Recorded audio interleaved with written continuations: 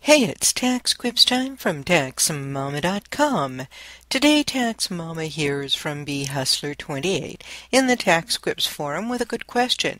She says, I recently got divorced. Right now, the deed is in my name, but the loan is in both my ex-husband's name and my name. When we file our taxes, we're unsure as to who gets to claim the taxes from the property, school, and whatnot.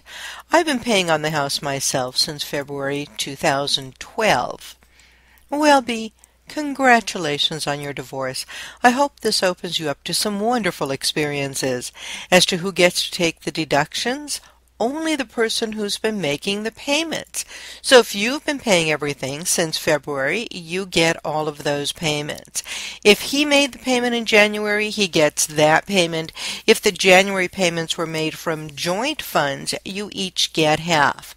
This applies to the mortgage interest, property taxes, and PMI if applicable.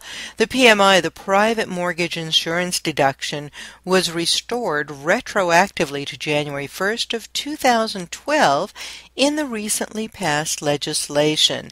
And remember, you can find answers to all kinds of questions about deduction splits and other tax and business issues free.